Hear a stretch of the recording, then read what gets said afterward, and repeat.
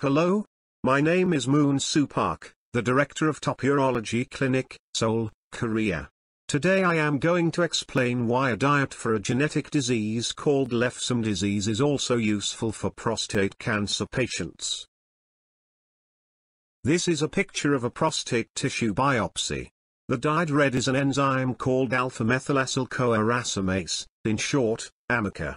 Unlike normal cells, prostate cancer produces this protein without exception.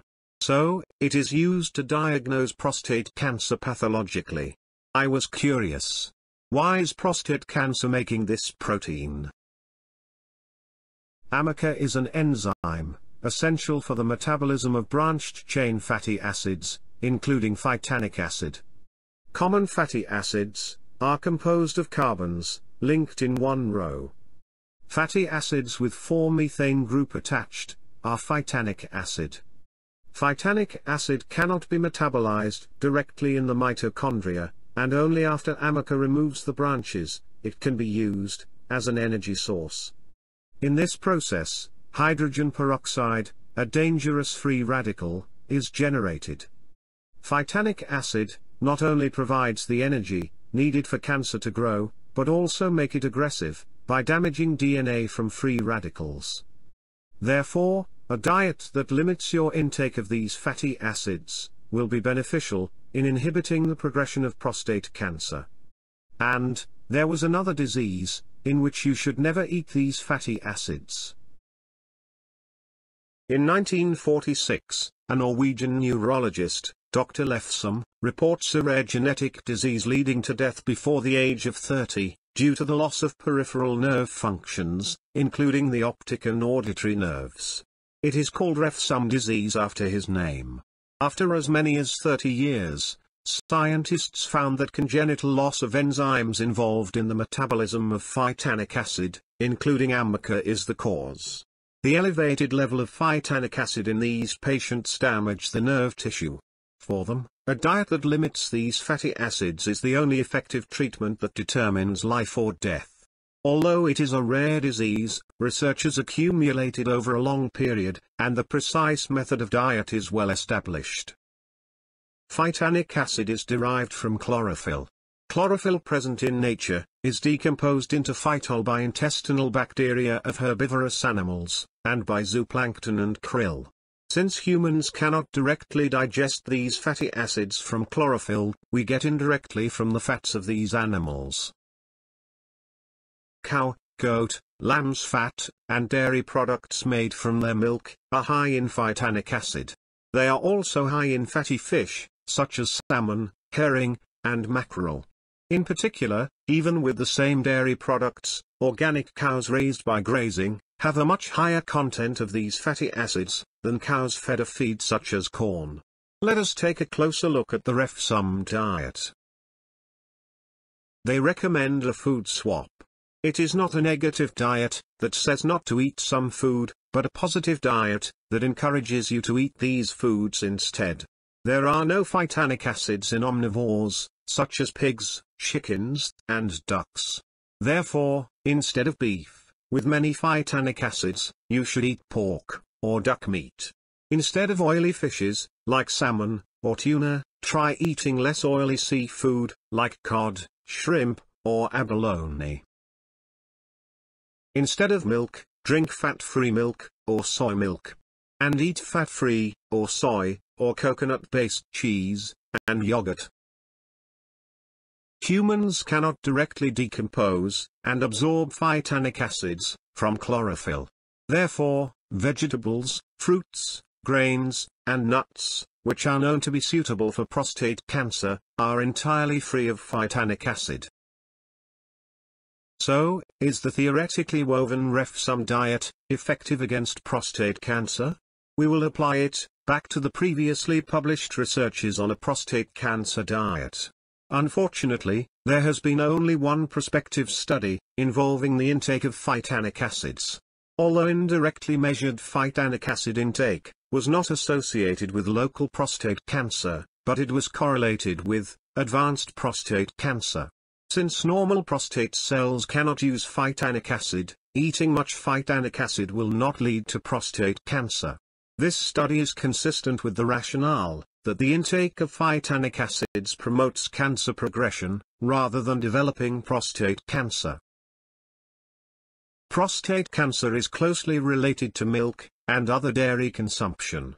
However, meat, which is said to be bad for prostate cancer, and fish, which is said to be beneficial, do not show as much association as dairy products. Since both milk and dairy products come from only the herbivorous animals, they are inevitably high in phytanic acids. In contrast, meat includes both herbivorous animals, with a lot of phytanic acids, and omnivores, without phytanic acids.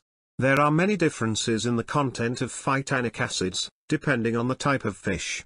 Therefore, we can nicely explain why dairy products are most associated with prostate cancer. How does pork meat have a relationship with prostate cancer? I could not find a related paper, so I will infer it indirectly. This is an illustrated map of meat consumption and prostate cancer.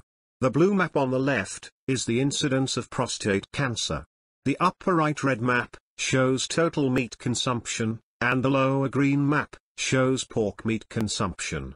As expected, meat consumption and prostate cancer seem to be proportional at first glance.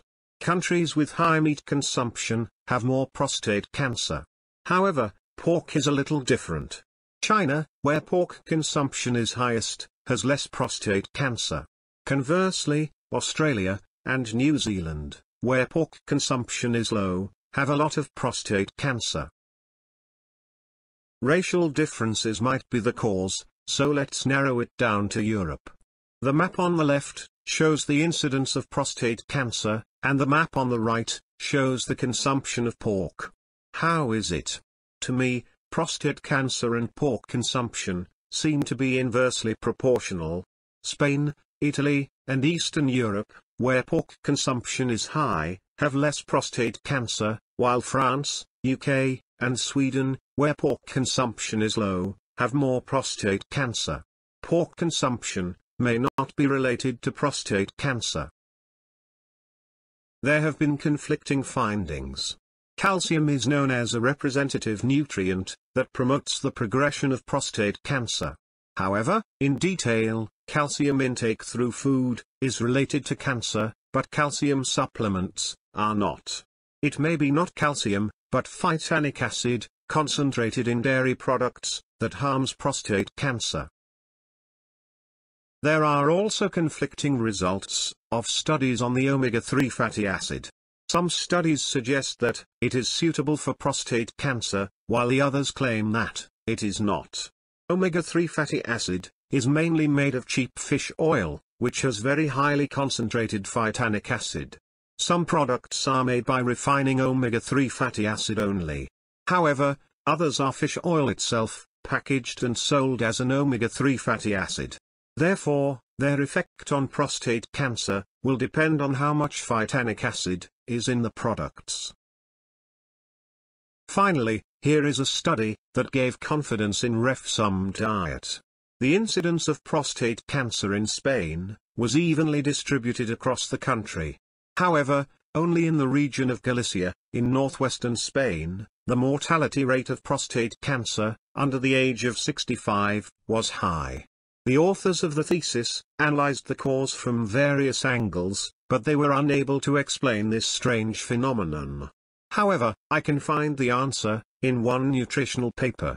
The region of Galicia, in Spain, was a unique nutritionally. Due to the Mediterranean climate, organic dairy farming is possible 365 days a year, and coastal fishing is well developed. It is said to have the highest intake of phytanic acid. Could there be evidence that more clearly shows the link between phytanic acids and prostate cancer? No matter how good your diet is, if it's hard to keep, it will not work. Refsum diet is a way of replacing food with other foods, rather than restricting them, making it easier to continue.